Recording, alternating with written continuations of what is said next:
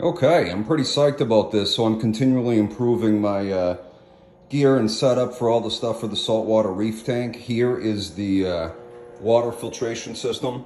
One day I'll make this all pretty and permanent and mounted, but functionally this is huge improvement of what I had before. So there's the RODI, water filtration system.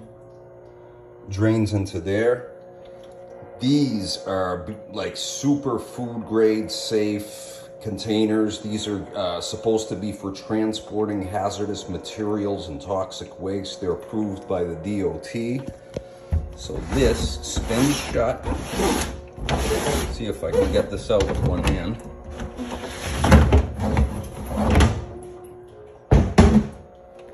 Okay, so there's the fresh water, and that's a shut-off valve, float valve. So when it gets up to the top, almost full, it's going to shut it off automatically. I don't have to worry about it.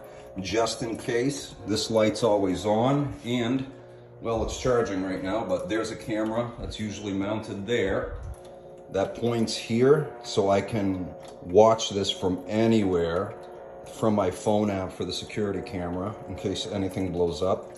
That camera also has a sound detector. So if there was like huge explosion of water or something nuts, I get notified on my phone.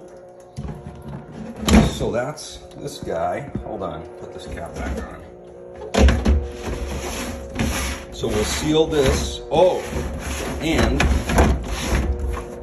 I use a TDS meter to check the water purity.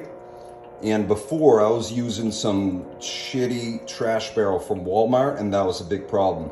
So it was measuring like 21 parts per million of totally dissolved solids. Now this one, after a week of containing fresh water, is measuring 0. It is absolutely spectacular.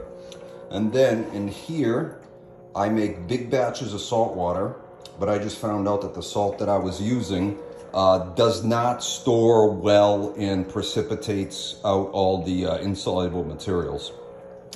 So I'm gonna get rid of this and use it only if I have to do like the same day huge water change. But for now, this setup I got is awesome. So there's a 5-gallon bucket that's mixing salt water and the pure filtered fresh water right now. I love this bucket that's got that spigot in the top. So inside there is the power head, sealed, just so nothing gets in there while it's mixing for a couple hours or several hours.